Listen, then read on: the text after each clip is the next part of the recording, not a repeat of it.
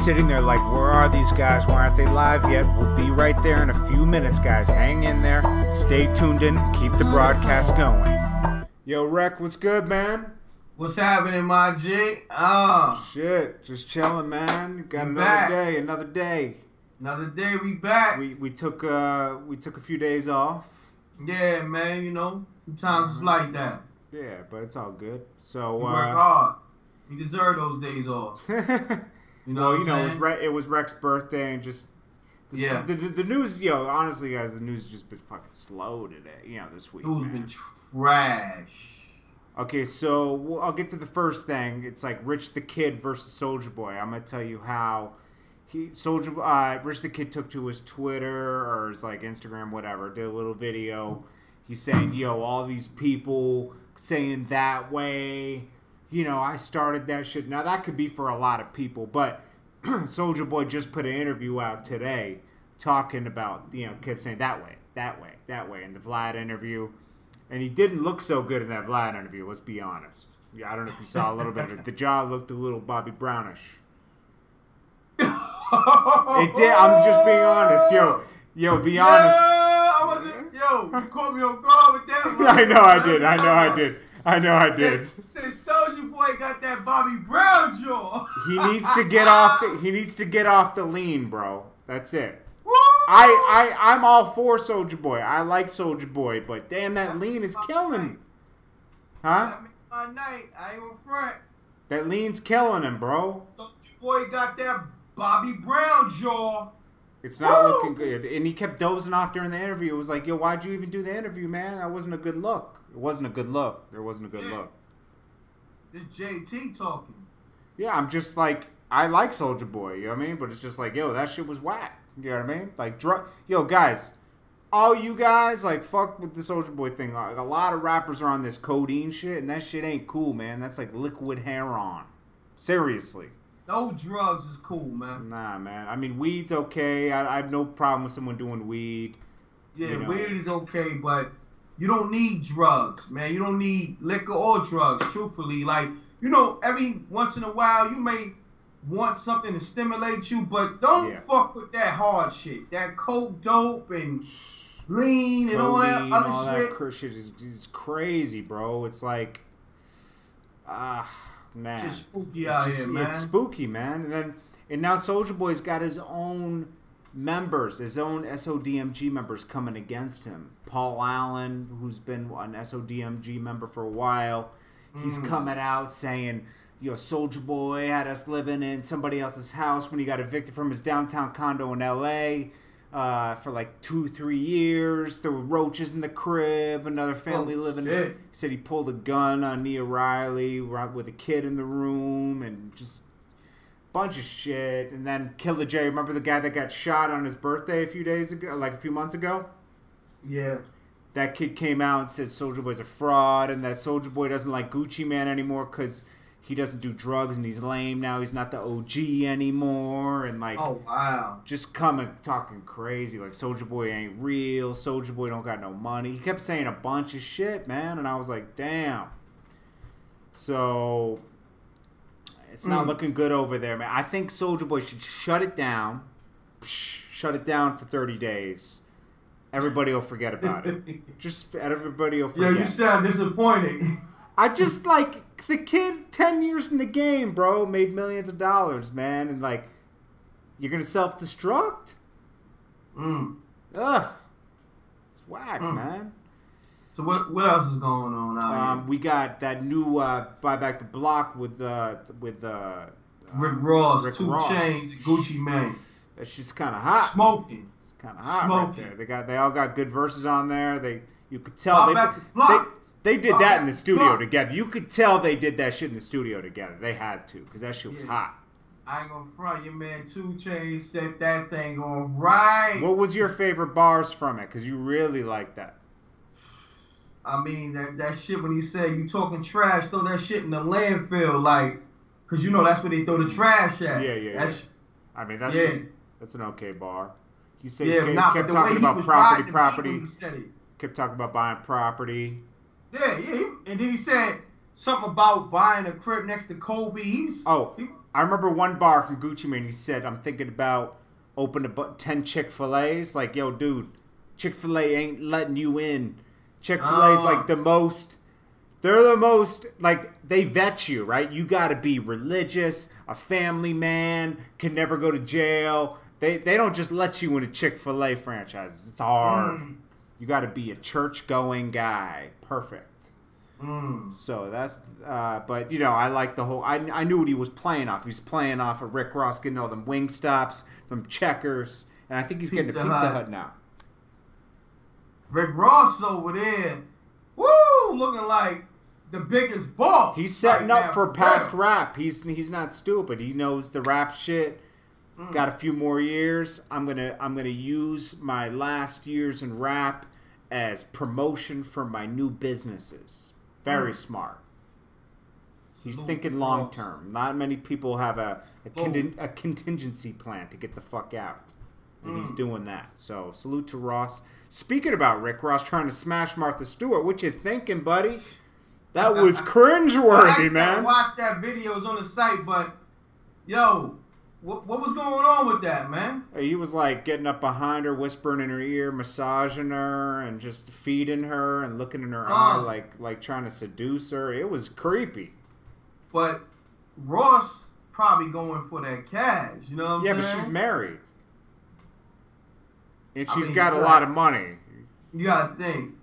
He probably think he could, you know, romance her. I think he just did it to, like, he must have been high with Snoop on there, and he's like, but yo. Then again, he probably did it, you know, for the pub. For controversy. Yeah. He knew that was people were gonna talk about that. I don't like that show with Martha Stewart and Snoop Dogg at all. I think it's trash. But that's just me. I'm not trying to be a hater. I mean, you know, everyone likes a good meal. They're just trying to make something work that's not.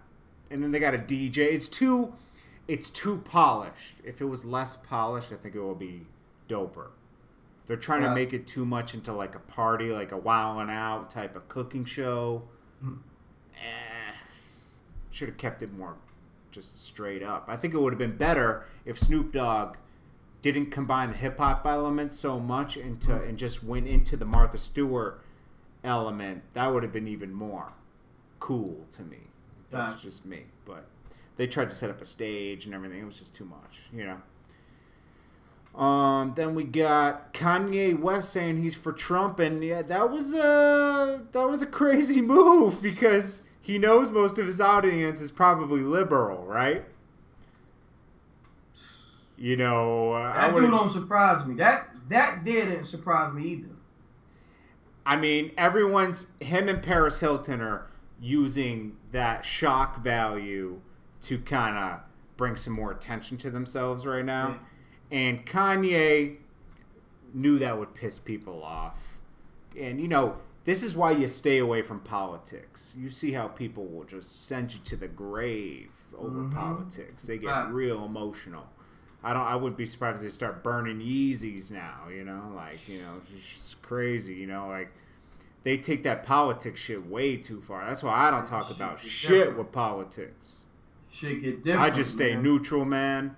Fuck all the bullshit, man. I ain't trying to get involved with none of that shit, because that shit's just too spooky for me.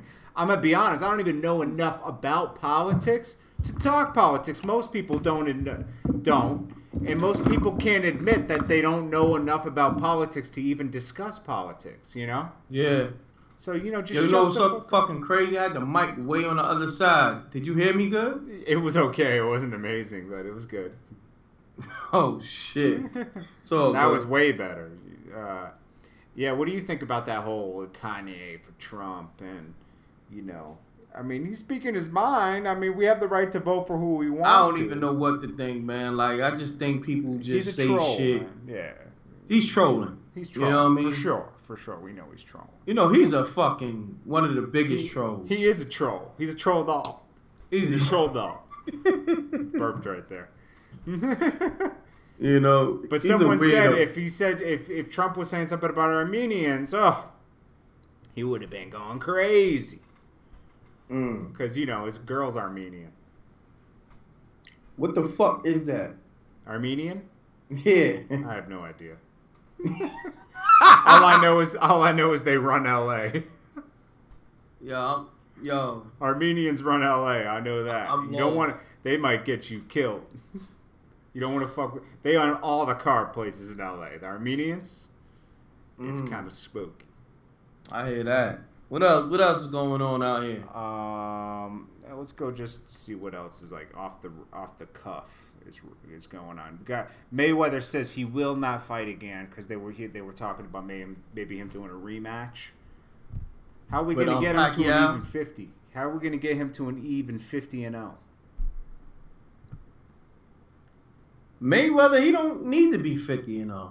He doesn't need to, but I like even numbers. I wonder if he's a stickler for even numbers. No. Even numbers. Good. 49-0 is great. Oh, a Tribe Called Quest did 120,000 albums the first week. Salute to them. Yeah. That's amazing. And it's a banging. We got to applaud that. Yeah. It's a legendary group. Hip-hop. We got 21 Savage putting cough syrup on his waffles. That's some... Whoa. See, this is why the kids is lost. Kids is lost today. Like, 21, don't do it, buddy. If they following him and they see that, and it's like... Yeah. It's crazy, man. 21 is now a confirmed fag. I mean, Mark Anthony, I'm sorry. Not him. Mark Anthony is now a confirmed fag. I guess he's on a plane kissing a man. Who, the dude that owned the Mavericks? No, Mark Anthony. Not Mark Cuban. We needed a good laugh. That was a good one. This is my new swag for the winter. You know, it's winter time. I'm just sweatsuits now because I'm lazy. Yo, Mark Cuban like a fag too, though. I'm gonna keep it a stat. He's probably taking some dick.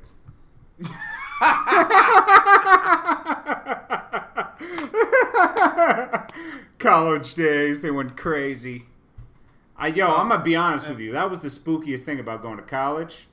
Those kids like do piggyback rides and shit. It's like real spooky in college. Like guys be getting in bed with each other. It's very spooky in college. Guys be taking showers with each other. It's very weird, bro. Oh man. The weirdest thing is when I went to college, the first thing I saw, I went to the shower.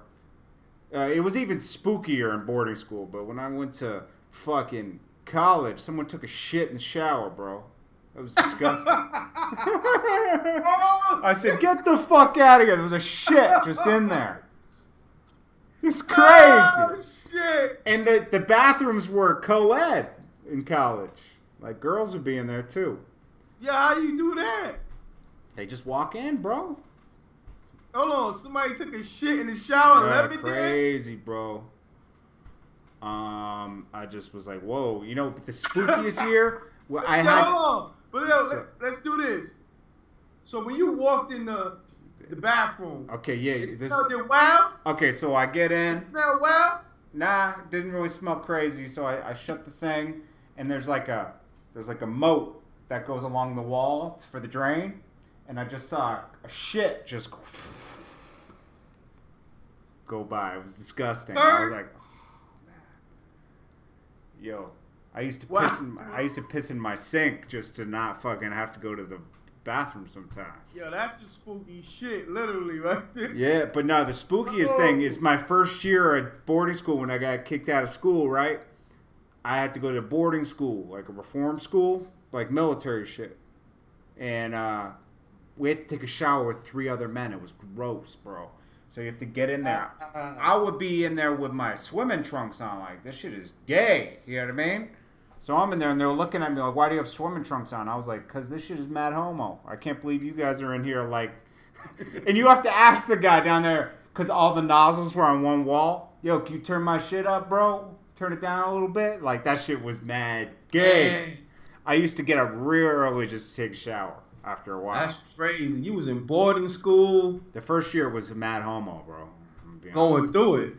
So we got Rollo did some interview on Vlad, and it was like, yo, dude, he was talking too much information, bro. I'm gonna be honest with you. He was on there talking about how many people he shot, how much money he made off of heroin, and then he was like, yo, I made $1 million off of heroin. Like how recently? And he was like a year ago.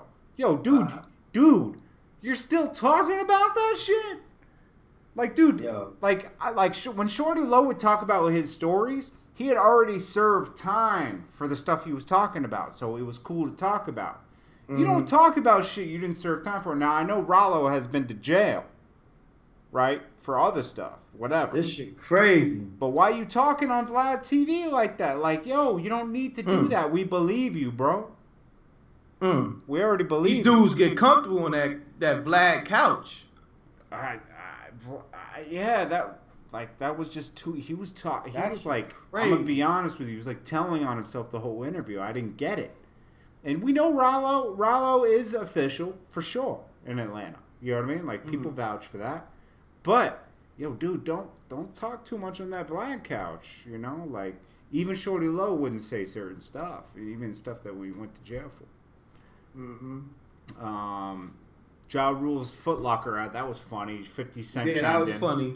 50 Cent chimed in and said, "Oh, he's a Uber driver now." He said that? Yeah. That was a good. I liked how Ja Rule could make fun of himself and his downfall. Yo, I told you, Ja Rule, out of all the rappers I met, he's definitely like my favorite person. Like, I like Ja Rule a lot. Good dude, man. Real good dude. Okay. You know. And then we got Ludacris finally opened the Chicken and Beer restaurant in Atlanta Airport. Terminal 5, I think, or 6. 5 or 6. That's big because there's a lot of traffic. You said he opened 5 of them? No, either Terminal 5 or 6. Oh, okay. That's where it's at. I don't know if you've ever been through the Atlanta airport. It's busiest airport. Yeah, I've been through there. You know, I had to go get my kids and yeah.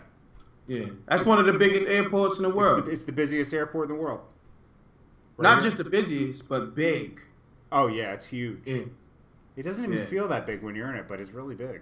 That shit's big. No, because you got to take a fucking train. A train. Yeah. That shit is crazy. But don't you got to take a train in a lot of airports like Dallas.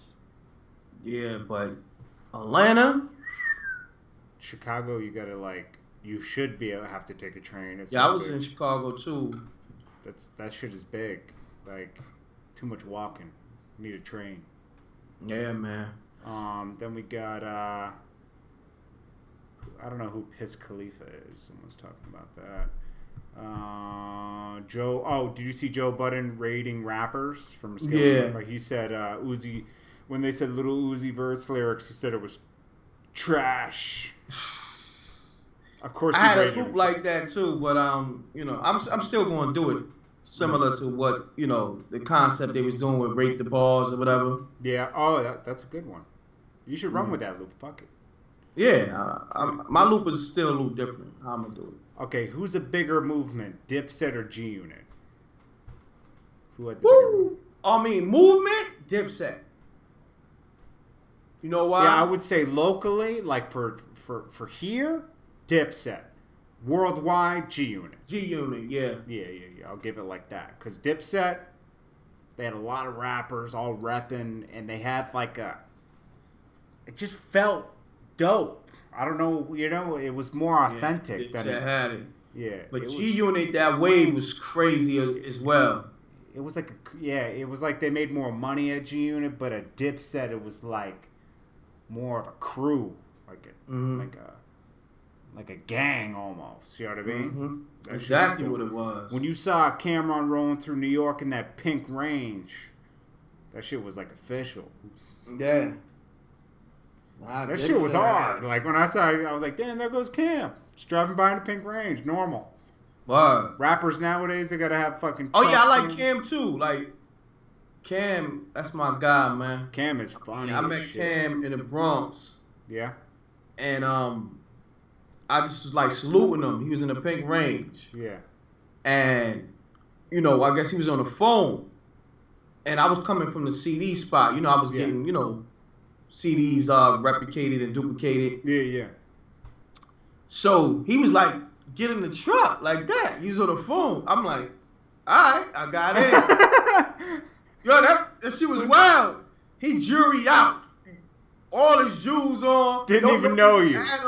This is a back block in the Bronx now. And didn't even know you at the time. You didn't know me. I could have had that thing on me and just made him a victim. But and then what did he say to you? Nah, we kicked it. He like, yo, what you doing up here? I'm like, yo, I'm getting some mixtapes done, you know, on my DJs, you know, like, you know. So he recognized you at least, right?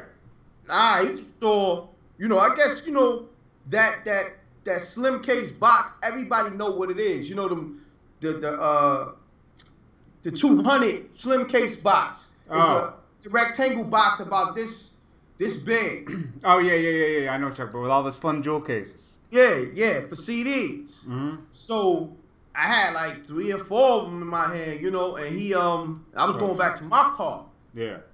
And I was just kind of like saluting him. And he was like, yo, get in the truck. And we kicked it for like a half an hour. Word? Yo, what you doing up here, homie? He asking me. I'm like, I'm getting, you know, mixtapes for my DJs. You know, I put DJs under my brand and get their mixtapes out. You know what I'm saying? I'm an artist. And he was like, yo, I never heard an artist putting out DJs. It's usually the other way around. Yeah.